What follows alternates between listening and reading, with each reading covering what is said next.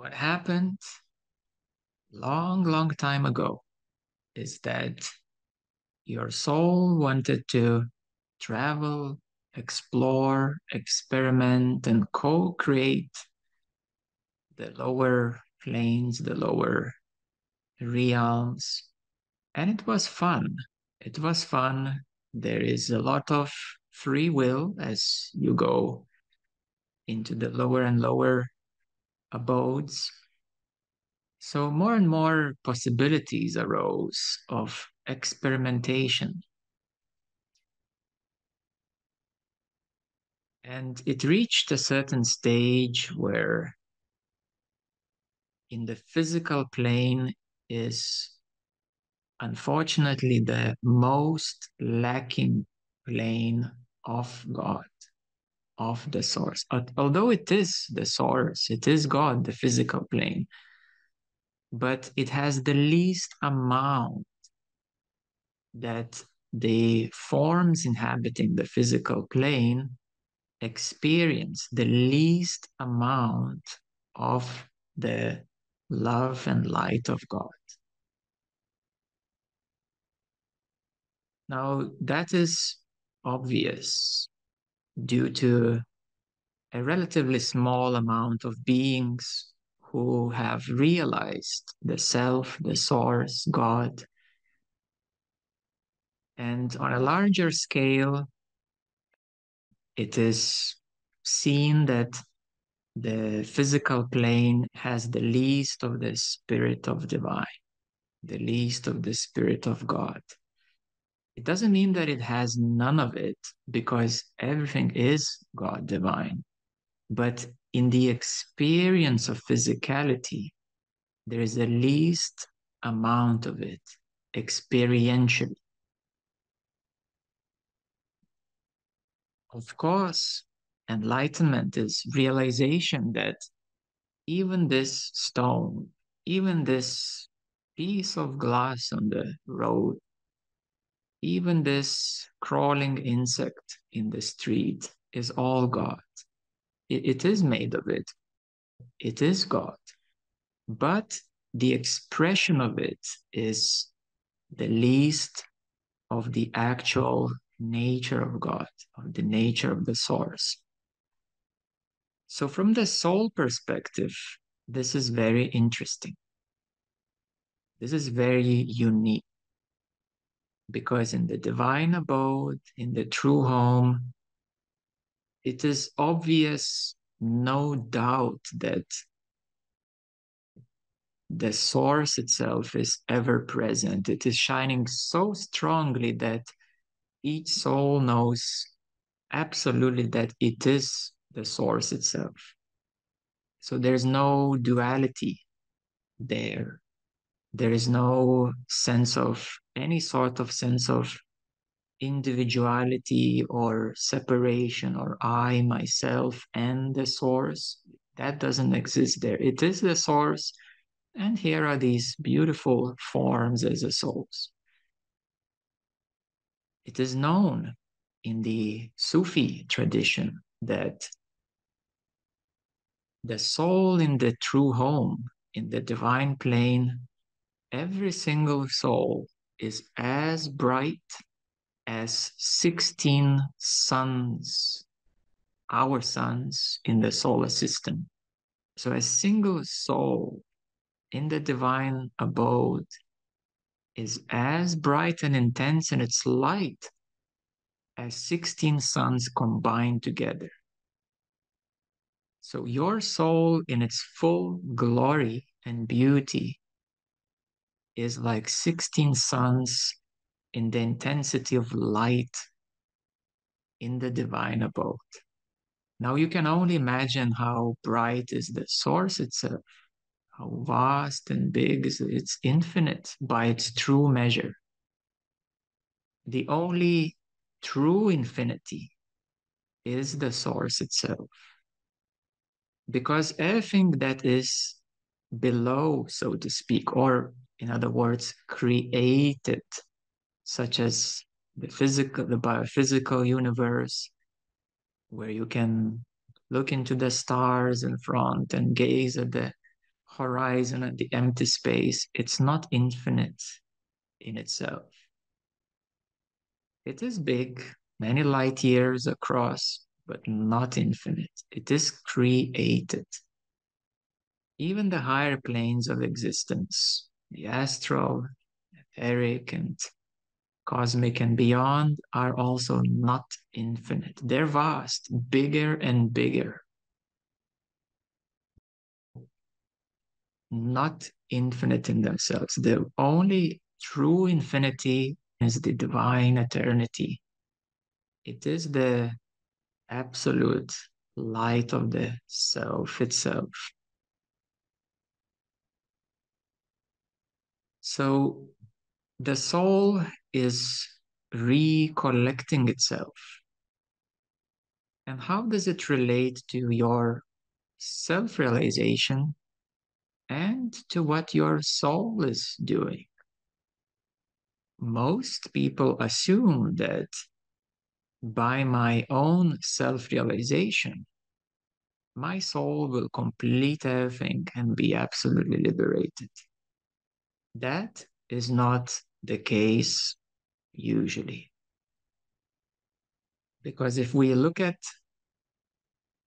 hundreds of gurus known to mankind, we will realize that their light, their intensity, their divine abode varies to large degrees. So, self realization, it means realizing the self. It means reopening a channel, a stream directly to the source itself. So, therefore, in your experience, you reopen this channel. One of the key channels is Amritanai. So, we reopen the channel directly to the source. And then we experience, oh, obviously it's here. It's always been here, but it's been covered up with the veils of the mind, with the veiling structures, energetic structures, and so on. Now, that is a single most important event in your life.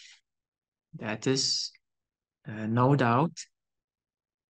But for the soul itself, that is the reunion of the source with your conscious attention, with your conscious experience. So, from the soul perspective, this is also a very important event because now consciously you have reunited your attention with the self, with the source itself. However, it doesn't mean that you have completely dissolved and healed and transformed and transcended all your previous experiences. And that's where the period of integration comes forward. Because you just remembered, you just realized that you are the self. Imagine that you've been wandering around the world and then you find out that your real country is, for example, Malta. That's your home. That's the real country. So you're happy. You know where it is. And maybe you have now got your luggages, got the flight ticket, and you arrived here. But you haven't made your home yet. You still have a lot of business to do in the previous countries that you have lived. You still have a lot of business to do with your your relationships in those countries. Maybe your wife and your kids are still in USA and now you just realize your home is Malta. So as one reawakens to the self, to the full consciousness, oh, this is a direct opening, direct link, direct access. You have been granted the access back to the source. However, there are many things to complete, to finalize, and some of them, or many of them, are not karmic even. They are not troublesome. Maybe your soul really wants to enjoy more of physicality. So there's always a chance that it will decide to reincarnate and experience more of how it feels to be in a physical form. But of course, in that subsequent reincarnation, it is by choice, not by force. And thus you choose your circumstances and what you want to experience. So the nature of the soul is to enjoy creation and to learn to co-create. And that's where we have various degrees of guides and teachers and gurus, and some of them are even called gods and goddesses and the Lord of this and that. What that means is that these other souls have done a lot of exploration and co-creation. They have gained a lot more experience and expertise in terms of creation. So the journey of the soul is truly unique, and many of your beautiful souls have arrived to this earth from various places, from various dimensions, from various degrees. Thus, there is a big variety of experiences that each and one of you has. But self-realization is truly remembrance, reopening an experience that, in essence, you are everything. You are the infinite, true source of all, the openness for all, or Buddha mentioned the emptiness itself, in which the phenomena is, but it's not separate from the emptiness itself. So you know that, but your soul is continuing its trajectory, its evolutionary path. I have spoken about this topic many times. We have taken many examples of gurus and famous teachers throughout the history to see what their souls are up to right now.